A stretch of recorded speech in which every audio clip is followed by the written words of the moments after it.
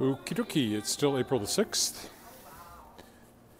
I'm already downtown. I didn't end up walking downtown, but I'm going to, I'm really just going a little ways down the street, but I'm going to walk the long way around, go over to Broad Street and walk along there, which I haven't done very often. So that's the plan.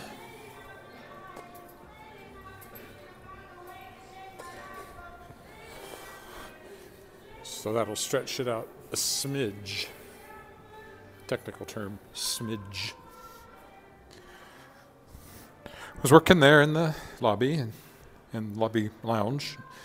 Got quite a bit of work done. There's this big project I'm working on, and it's moving much faster than I anticipated. So I actually think it's going to be, unfortunately, in a way, fewer hours than I could claim. There's a maximum number of hours I can claim. I don't think it's going to be that many hours. So in a way, that's too bad, because I may not make as much money on it as I thought I would. On the other hand, it's not going to take as much time. That clock's actually right. It isn't always. So we'll go this way. That's the Sask Power building there. Go along Victoria. There's the government building that I like, the kind of Art Deco-ish sort of building. Over there's the coffee shop I often go to, but it's not where I'm going today. As I said, I'm really just going a couple of blocks down Scar Street there, but I'm going to stretch it out by walking over to Broad Street. Because I don't walk in this part of Albert all that often. Up there at the building. Brazilian modernism was the inspiration for the architect, Joseph Pettick. And they are currently still renovating it. They've been working on it for a long time, redoing the facade. Seems to me like it's not that long ago they did the same thing, but here they are doing it again.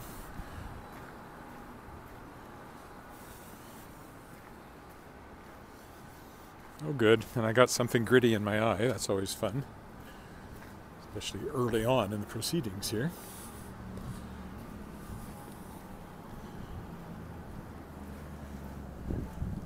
This place with the torch up here is a steakhouse. Gulf's been around for a long time. Eaten in there a few times. It's very old-fashioned, really, but food's pretty good. And it's got this gas torch that burns all the time out front. Gulf's. Did I say Gulf's? I meant to say Gulf's. Gulf's Steakhouse. Is the snow melting? Not today. But there's some much warmer weather in the forecast, so I think we're going to see a huge melt in the next couple of weeks. Crave here in what used to be the Assiniboia Club, which was originally a men's club, private club anyway. Some hotels over there. Victoria Place here, the Motherwell building, is now condos.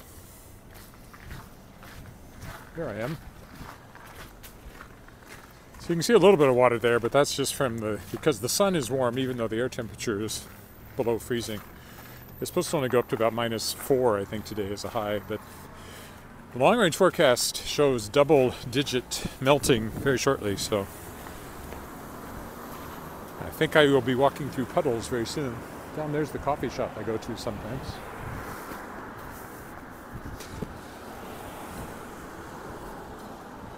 That's which one is that? The Ramada? Used to be the Ramada. Is it still the Ramada? I think it's a Ramada. Yes, that's the Ramada. The Ramada. Over there, I always think of it as the Regina Inn, but it's now a Doubletree. Doubletree by Hilton.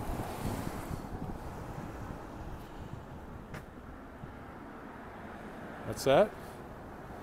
Said North Central isn't a good neighborhood. No, North Central is not a good neighborhood. That's probably our roughest neighborhood.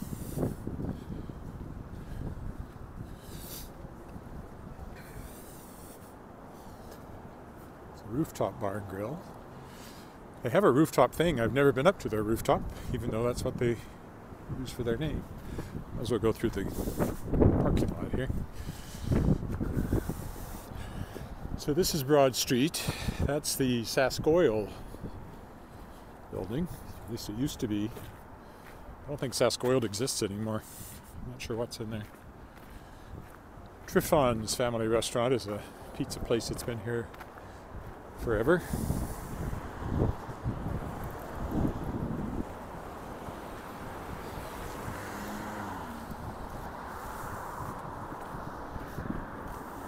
And this is Broad Street.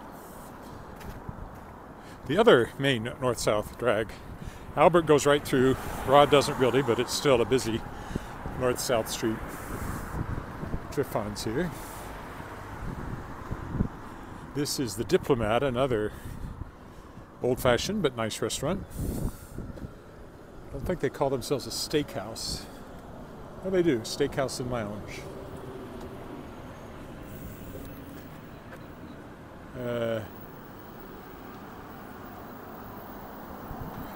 Well, North Central, as I said, is our roughest neighborhood, and that's why you're seeing relatively low-priced houses there.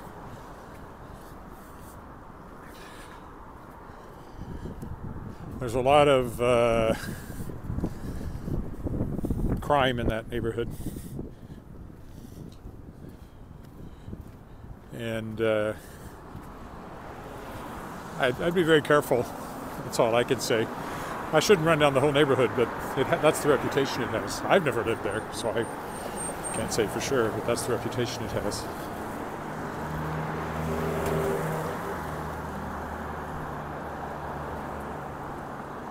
It's the hood, as close as we come to it in a town of 220,000.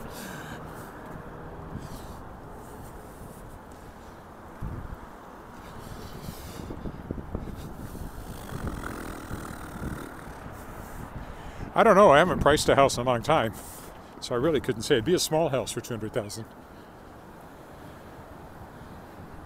Probably find a condo for that. That'd be a small house, or possibly one that wasn't in very good shape. So again, you'd want to be careful.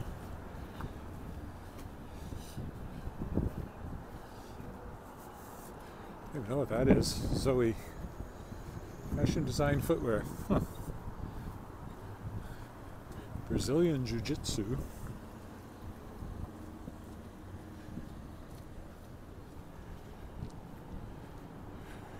Well, everything is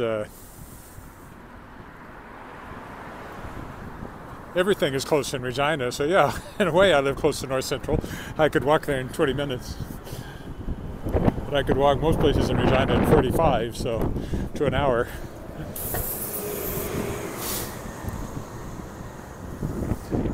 We live in the Crescents, which is North Central, is generally kind of north of Saskatchewan Drive. And we're south of it. Yeah. I wouldn't take my word for it. I would find other sources of information. All I know is what I've heard.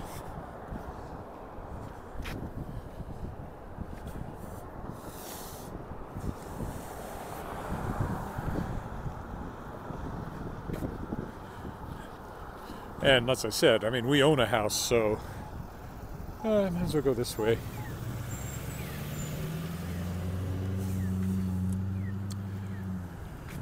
And the house has been in the family since 1939 when it was bought for $5,000. So, you know, I have no idea what house prices are now. I just know that what ours is assessed at is considerably higher than that. There's probably some nice small houses that might be in that. I don't know. You wouldn't buy it sight unseen anyway, so if you look at it and you like it, the neighborhood seems nice, then go for it.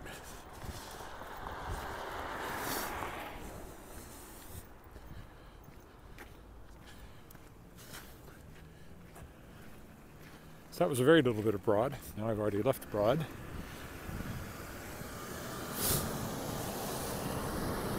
Heading back toward Hamilton, which will take me to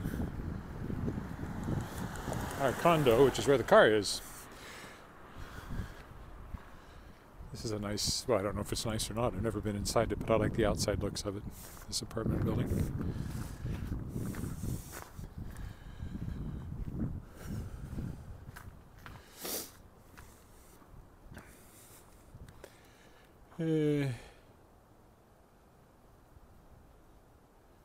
Yes, it is one of the most, one of the cheaper places you can live in Canada, that's for sure.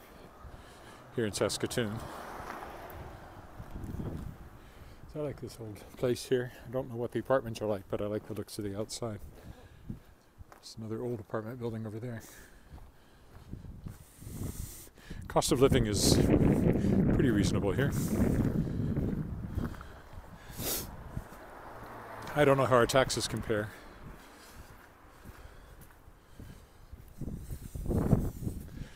Again, I'm settled, so I don't do any research on that stuff. No, it's cheaper than Toronto, though, because my daughter is renting an ordinary apartment there for $3,000 a month. She's sharing with her roommates for university, and it's not much of an apartment for $3,000 a month.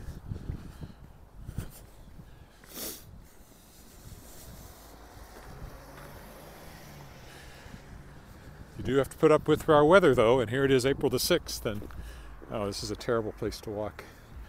I'm going to go this way. April the 6th, and this is what it looks like this year. Although Facebook has tossed up my views from my walks from the last 2 years, and the snow was gone last year and the year before by this point. So it's very much delayed this year. And it's going to minus 21 tonight before it shoots up into those double digits in a few days. So again, I expect a major melt and a lot of water running or not running. I expect there'll be water in our basement. There always is. It's an unfinished basement, so as long as we keep stuff off the floor. It doesn't get deep, but we certainly get some dampness down there every spring.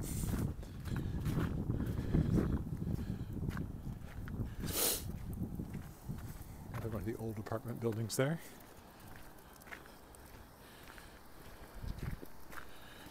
I am walking down along Central Park, not that Central Park, but our Central Park. The guy that started all this for me, Walking Commuter, whom you can find on Facebook, YouTube, who walks in Manhattan, just posted a video of walking in Central Park, a 360-degree video, which would take a different rig than I've got, showing off the cherry blossoms. We will get cherry blossoms here, but it'll be a month from now, or more, actually more.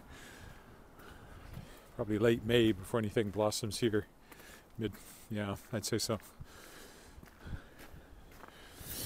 Probably 6 weeks before you're going to see any blossoms on anything, minimum. And it has snowed here, in my memory, as late as the Victoria Day weekend, which is the third weekend in May, so apparently it snowed every month of the year here in history except July. I've never seen it snow in June, but I've certainly seen it snow in May and in September. It doesn't leave a lot in between. Never seen it snow in August. But I've seen it get close to freezing, which... Why is there a goose? There's a goose over there in the snow. Came home, waiting for spring, and it's still a little puzzled. There's two geese over there. Just like the bare sidewalk, I guess. So the birds think it's spring, and it is, officially. And by daylight and everything it is, but just the weatherwise, there they are, just enjoying that little bit of bare ground, it looks like.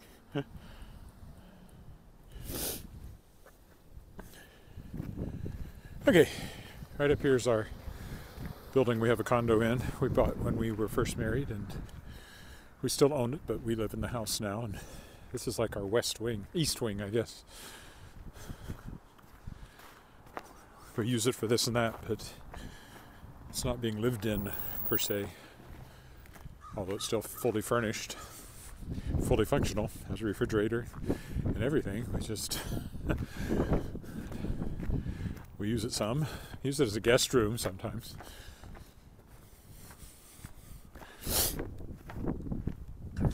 Who knows? We might end up back in it because the house might eventually get to be too much. What with having 2 levels and upkeep. But hopefully that's not for many years. That's a nice house over there. So here we are at College Court, and this is where I'll stop because my car is here, so I have to go up and pick up our Easter ham, which is in the refrigerator here. So thank you for walking with me.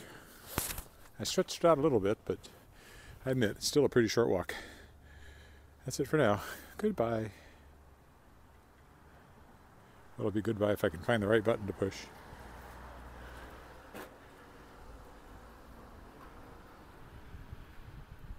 Uh-huh.